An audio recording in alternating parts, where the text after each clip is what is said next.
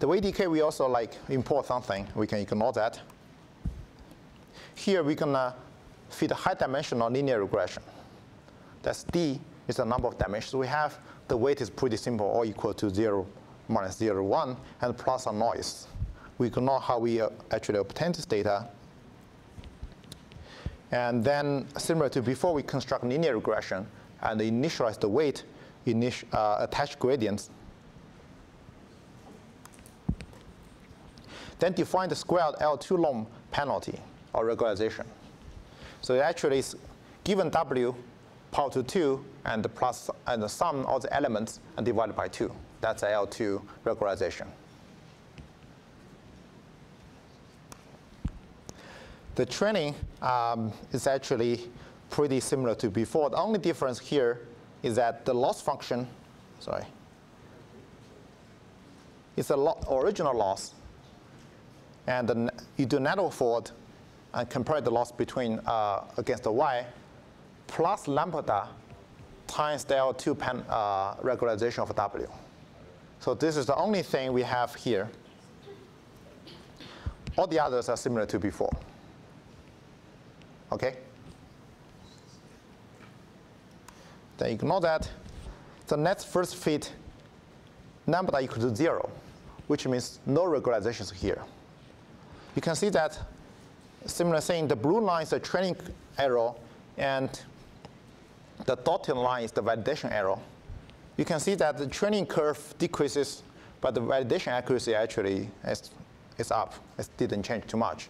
The reason is because we are using 100 dimensions, but we're only using a very small number of examples. So even linear model can overfit this data set a lot. And we can compute the final W2 L2 long is to 13.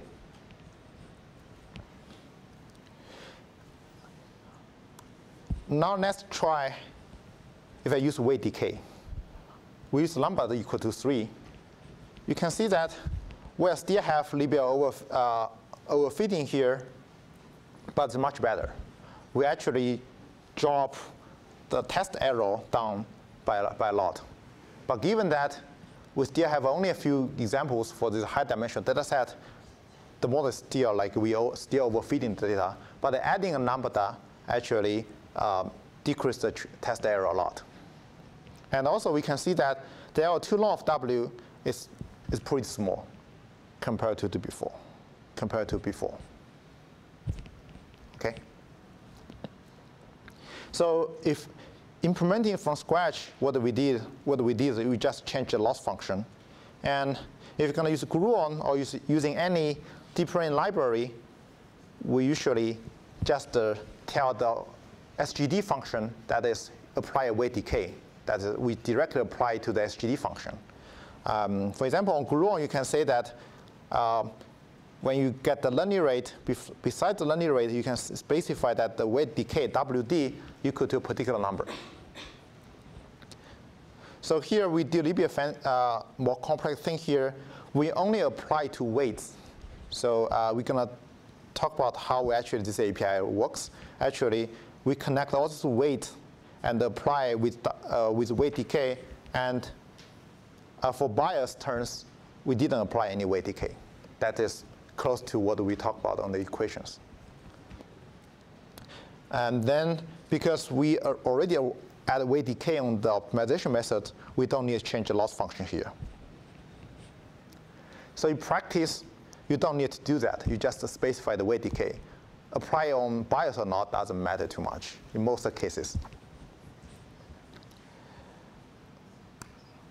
Then similar thing, using weight decay equal to 0, you see a big gap between test accuracy and training accuracy. And then if you apply weight decay equal to 3, you also see the drops, the test accuracy drops.